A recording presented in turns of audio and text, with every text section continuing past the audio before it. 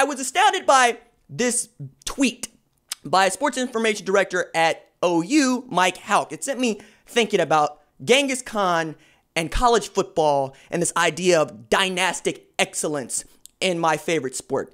He said the season outlook in the 2019 OU football media guide was 5 pages. The season outlook in OU's 1956 media guide was 1 word. Good. Period. That team went 10-0, won a national title, outscored Texas, Notre Dame, Nebraska, and Oklahoma A&M, now known as Oklahoma State, 192-6.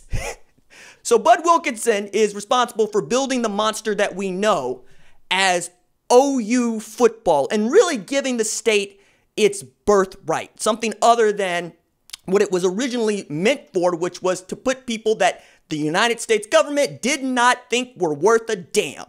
And from that, you put a bunch of angry Okies together and went and conquered football. 47 straight wins for Bud Wilkinson Sooners. It's still the longest stretch of wins in the sports history. Pales in comparison, though, when you're talking about, say, Power Memorial, when Kareem Abdul-Jabbar was there, where they went 71 games without a loss, and of course, UCLA Bruins, and on it goes.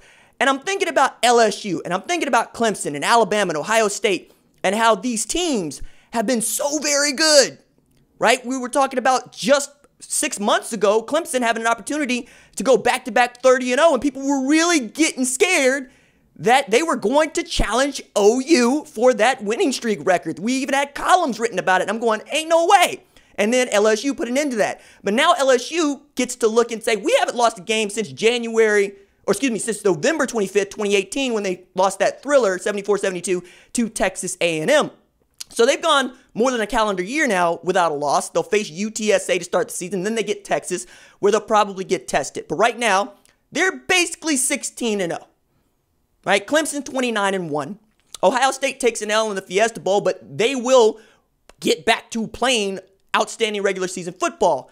But even as we talk about them, and we talk about Alabama and how many championships Nick Saban has won since returning there, and how he's done this at LSU and at Bama, how both Alabama and LSU put a bunch of kids into the NFL draft. Matter of fact, between the two, we're talking about more than 30 dudes, right? But check it.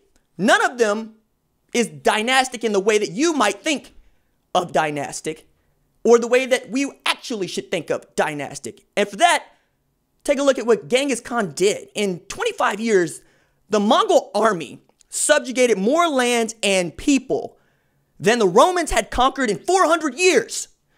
Genghis Khan, together with his sons and grandsons, conquered the most densely populated civilization of the 13th century, whether measured by total number of people defeated, the sum of the countries annexed, or by the total area occupied. Genghis Khan conquered more than twice as much as any other man in history. The hooves of the Mongol warriors' horses splashed in the waters of every river and lake from the Pacific Ocean to the Mediterranean Sea.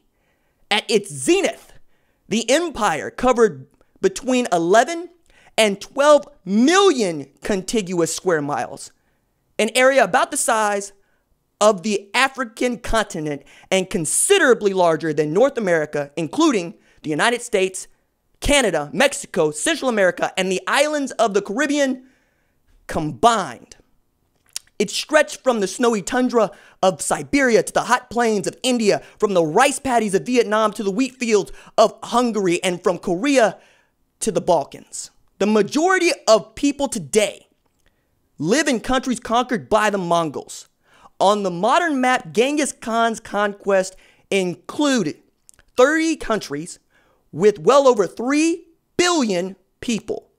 The most astonishing aspect of this achievement is that the entire Mongol tribe under him numbered around 1 million, smaller than the workforce of some modern corporations. From this million, he recruited his army, which was comprised of no more than 100,000 warriors, a group that could comfortably fit into the largest sports stadium of the modern era.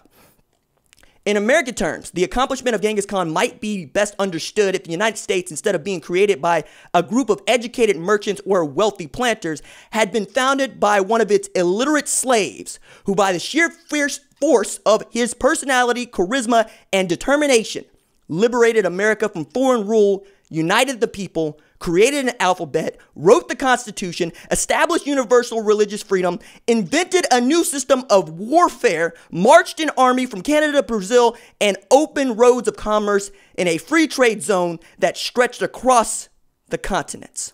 On every level and from any perspective, the scale and scope of Genghis Khan's accomplishments challenged the limits of imagination and taxed the resources of scholarly explanation. I submit to you, when TU wins 120 football games straight and its athletic director and head coach are synonymous with generating the most money, establishing all of the NCAA records, and quietly takes over an NFL draft, having between 12 and 22 players selected each and every year for a decade, then we might begin to even think about college football coach or a college football team getting close to what Khan achieved.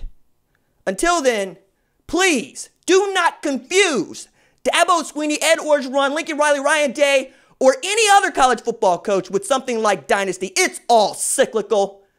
There's more parity in this sport than you think, even as we're trying to make it even more egalitarian.